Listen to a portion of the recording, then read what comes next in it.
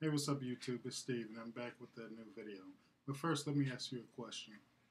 How many times have you gone to update an app on your iPad and after updating you go to look and you notice that certain apps are blacked out with the word waiting underneath?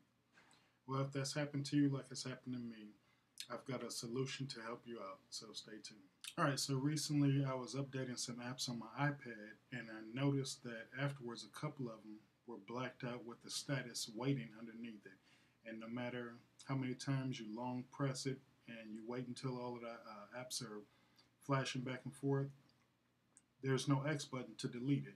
So you're kind of left wondering what to do and how to get rid of these apps or how to reinstall them. So I got a real simple trick for you.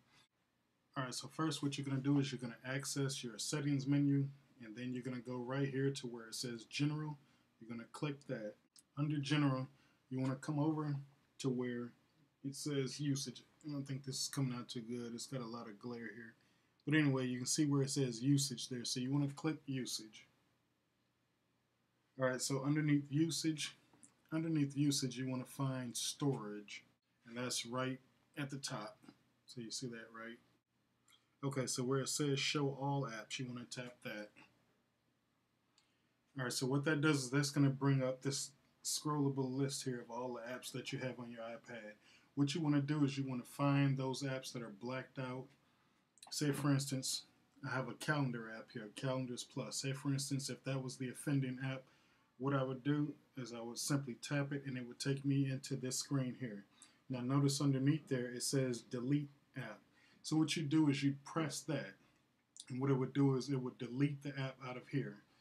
So then when you come back, if you go into the folder that that app was in, you'll notice that the app still appears to be there, but instead of it being blacked out, now it's going to be completely white.